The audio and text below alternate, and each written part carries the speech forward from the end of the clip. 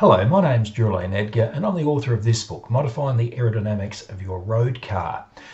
The book's about cars, but often people write to me when they want drag reduction on their truck. So let's take a look at that topic.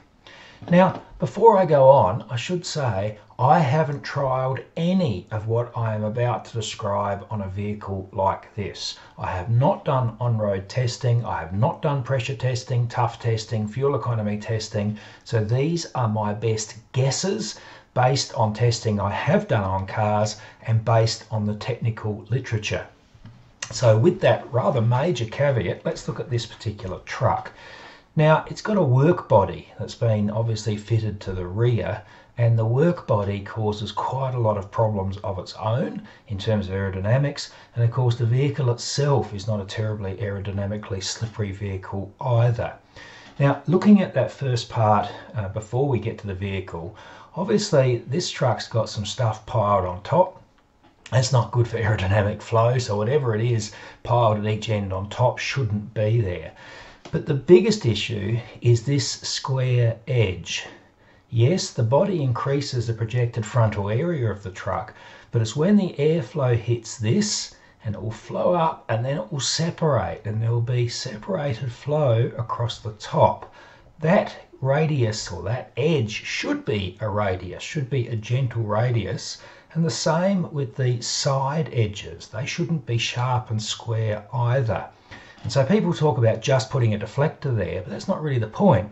The deflector has to smoothly curve onto those flat surfaces so the airflow will stay attached as it wraps around. The other big problem is this gap. You'll have airflow, turbulent airflow, it's acting almost like a parachute. Airflow will be entering there, so all that gap should be sealed off. Sealed there, rounded at the front, rounded at the sides. All right, I'll talk a little bit about the back of that body in a moment, but they're the most major things that come from that attached body.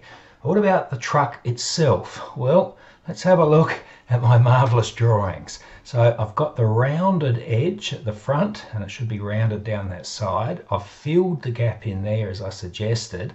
Now, the truck itself, well, I'd be putting some air curtain guides, some external guides there to try and smooth airflow past the front wheel.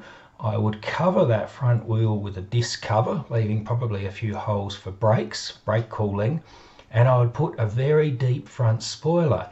Now, a lot of those things are not things that I recommend for cars. For a car, I'd talk about a complete under tray and wanting to get airflow under, but for a truck with such a rough underside, it might just simply be a lot easier to put as deep a front spoiler on as you can. Make it out of flexible rubber so when it hits the road it doesn't get damaged.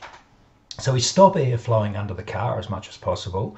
To stop air flowing in from the sides, because it'll be at low pressure under the car if we've blocked the airflow, we'll put deep side skirts on, and we'll cover the rear wheel so the air can flow more easily past that wheel. We don't need to put a disc cover on, we could if we wanted, but just covering the wheel. These wheels are wheel arches that are so large. Now, at the back of the vehicle body, this added body, I'd put an extension down each side and also one across the top, forming effectively a box cavity. That disrupts the flow behind the vehicle a little bit, stops some of the flow patterns developing that otherwise can cause drag, and so we would do that there. We could do that on the vehicle's body itself, the original body, but then it makes it hard to see tail lights from different angles, indicators, and so on.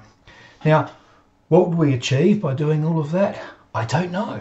I'm not going to make any guess about percentage improvements, but I would be absolutely staggered if we did all of those things. We wouldn't get a measurable fuel economy improvement, mileage improvement at normal highway speeds. So what have I covered?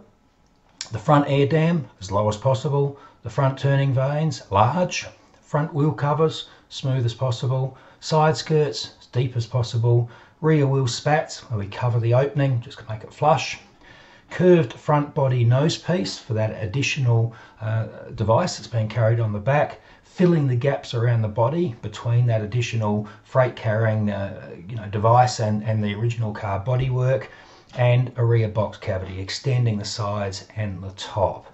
Now, if it were my vehicle, I'd do all of those things with masking tape, plastic sheet, a little bit of rubber. I'd do it all temporarily, and then I'd do some testing. And with that much change, that magnitude of changes, you should be able to see change really quite quickly. There's a lot there. Now, it wouldn't take much money to trial those things. It wouldn't even take much time to trial all those things in terms of making those. And look, I even think a few hundred kilometres, a few hundred miles of testing should show if there's going to be a major improvement. If you can't see any improvement, or the improvement is infinitesimal, don't worry about it. Take it all off. But I'd be pretty confident you would be able to see a measurable improvement doing all of those things at once. The book's called Modifying the Aerodynamics of Your Road Car. Obviously, we've been talking about a truck, but a lot of the ideas are covered in that book. And car aerodynamic testing for road and track, if you want to measure some of these things, see airflow patterns, actually measure aerodynamic pressures that are occurring on panels, things of that sort. Thank you.